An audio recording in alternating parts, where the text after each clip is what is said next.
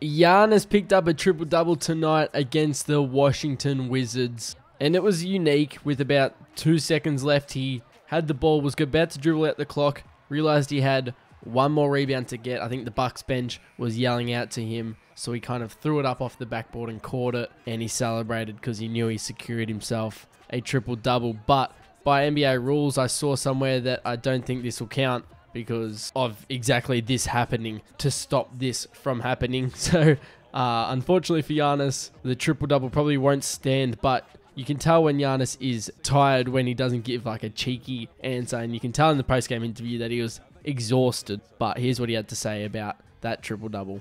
Finally, one of the more unique triple-doubles you've had. What kind of went into, I don't know, it looked like, you kind of knew where you were at there at the end. Yeah, I know I was thinking about scoring the ball, but I feel like in those situations it's best to kind of keep the ball. But yeah, just try to play the game smart and kind of stole one. See you guys.